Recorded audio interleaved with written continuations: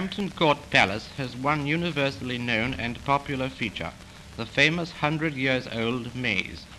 Its labyrinth of paths total half a mile, and the game is to get to the center and then get out again. Some 10 million people have been through the maze and attempted to solve the puzzle. The solution is governed by two golden rules. Watch carefully and see if you can follow them. The hedges, too thick to see through and too high to look over, seem to hide one away from everywhere.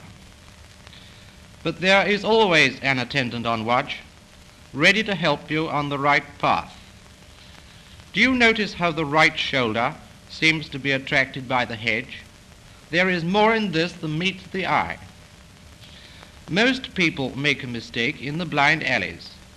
Actually, it should be a help if it is treated as a straight hedge with your right-hand rule. People go wrong here merely because they assume that they are lost. By remembering the two rules at which I have hinted, you will eventually get safely to the center. And all you have to do in order to get out of the maze is to reverse what you have done before. So easy.